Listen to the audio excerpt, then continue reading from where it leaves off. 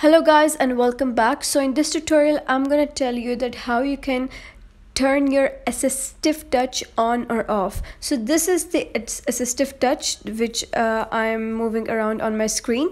So you can turn that off or on your iPhone from your settings. So for that, open your settings and scroll down until you find the option accessibility.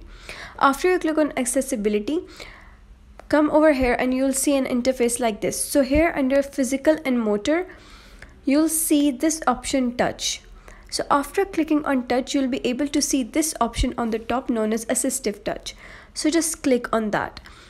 Now here you can see that the assistive touch toggle button is on. That's why I'm able to use assistive touch. If this is turned off, you can see that assistive touch has disappeared.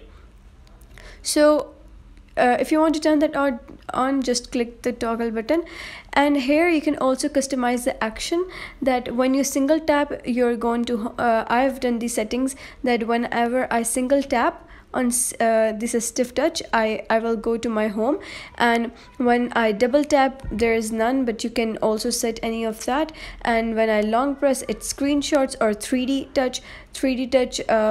I have also not set for that. This is idle capacity, that you can either make it very dark or very light.